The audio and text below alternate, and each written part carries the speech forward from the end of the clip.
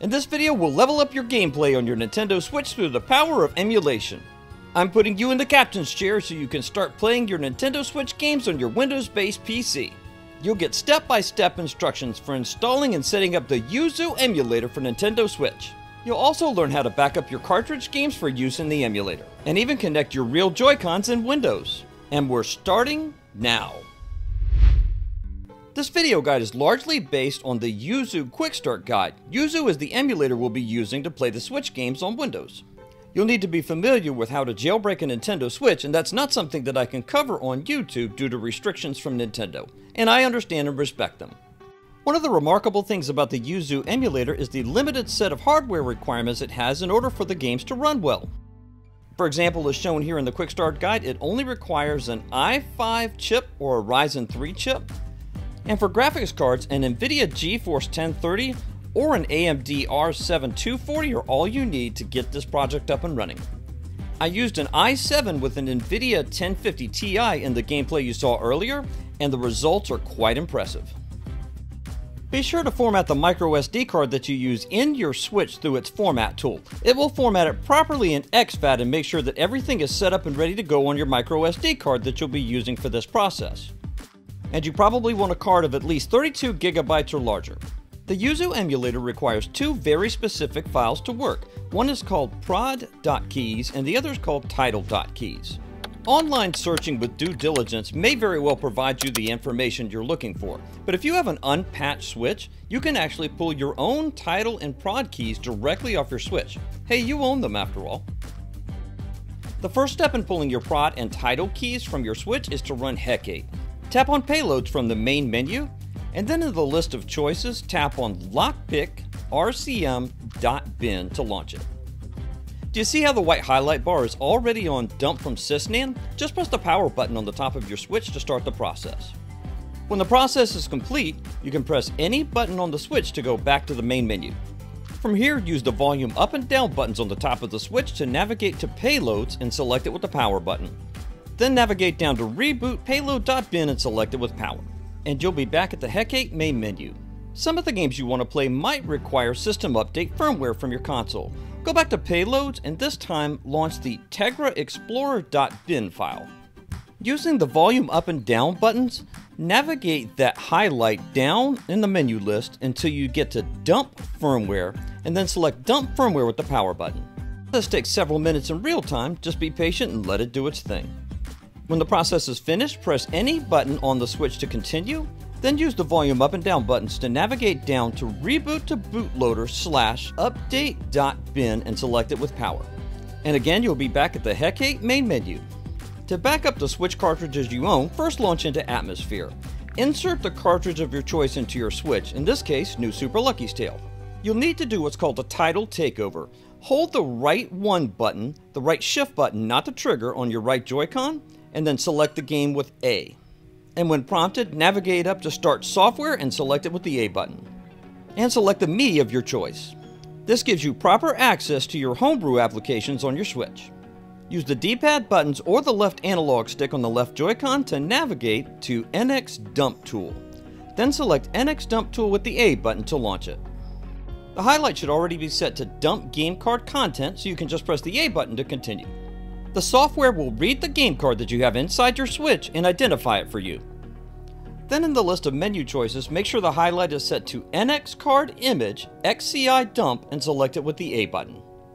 Be aware that some of these games are kind of large and may take quite a bit of time for the dump process to complete. Just be patient and let NX Dump Tool do its magic.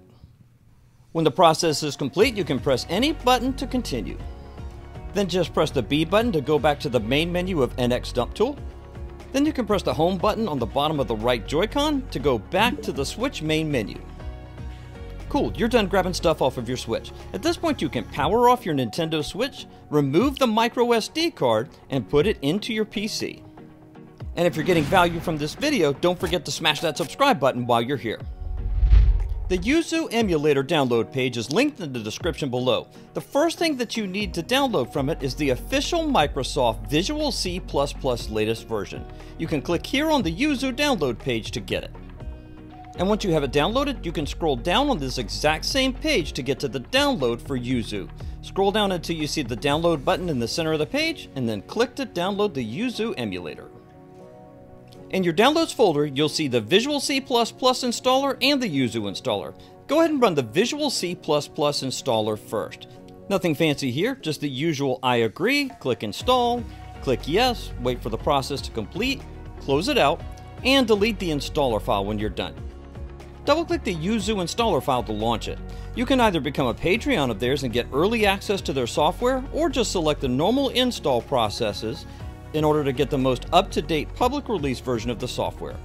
Once it's done, you can exit out of the installer, and you can delete both the installer file and the log moving forward to get them out of your downloads folder. You won't need them anymore. You can just use a regular old Xbox or other Windows compatible controller with Yuzu, but if you want the full Switch controller experience including motion control, you want BetterJoy. It's linked in the description below and it's on the GitHub. Scroll down on the page until you see the BetterJoy file here and click on it. In the downloads folder, extract the zip file that you just downloaded containing the BetterJoy files in it. Then you can delete the zip file to eliminate clutter out of your downloads folder. In the search bar in the bottom left corner of Windows, type in the word Bluetooth. Click on Bluetooth in the top left corner, the one with the blue highlight on it, and this will open up the Bluetooth pairing options menu. At the top center, click on Add Bluetooth or Other Device. Now grab your left Joy-Con and push the button in the center of the Joy-Con rail to activate Bluetooth pairing. You'll see the light scroll up and down on the Joy-Con in the center rail area. Then click Add Bluetooth and you should see the Joy-Con pop up in your list of choices.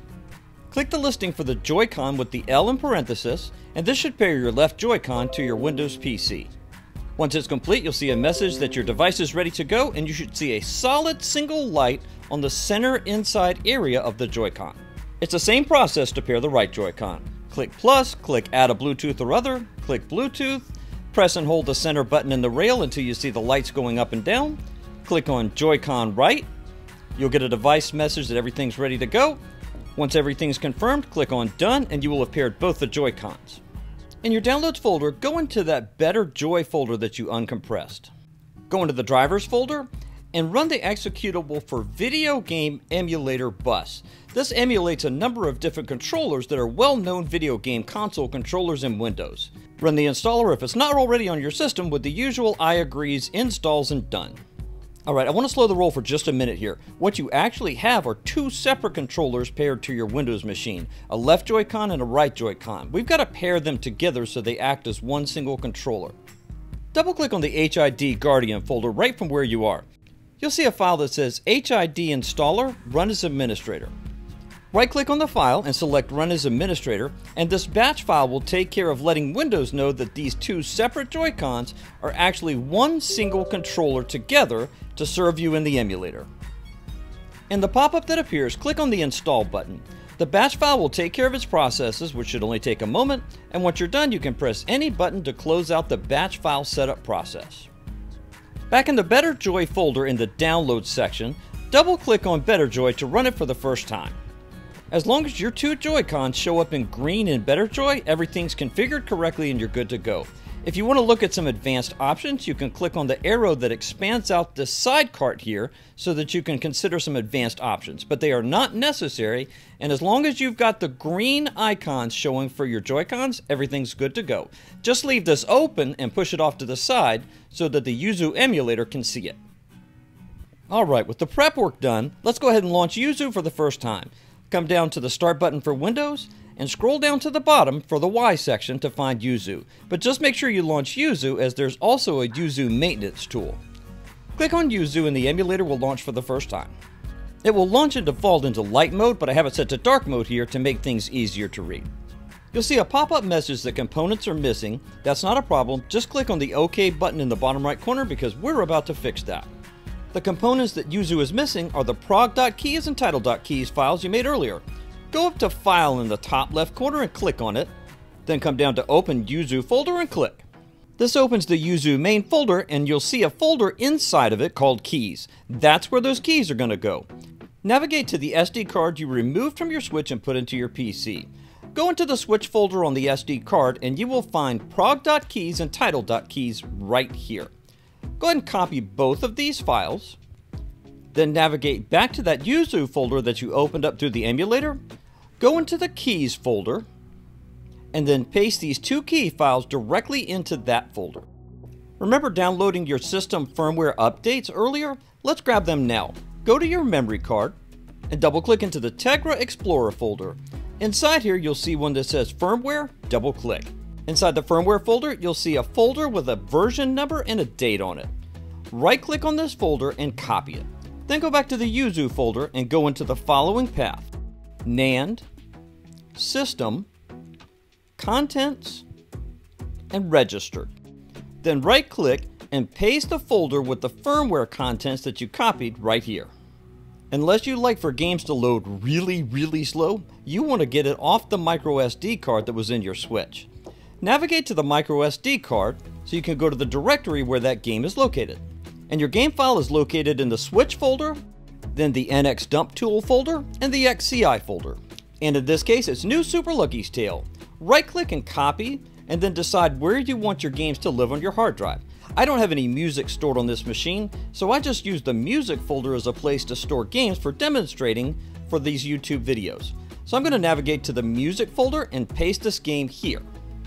Now that everything's shuffled around, close out File Explorer and go back to Yuzu. In the top left menu, select Emulation and Configure. In the list of configuration choices on the left side, click on Controller. Under the Player 1 tab, click on where it says Controller, probably Pro Controller first, and then scroll down to Dual Joy-Cons and select it. Directly to the right of this where it says Keyboard Mouse, this is assigning the actual motion controls. Click it and select Nintendo Dual Joy-Cons again. There's one more step after you pick Dual Joy-Cons here that you need to follow in order for them to work correctly for the motion controls.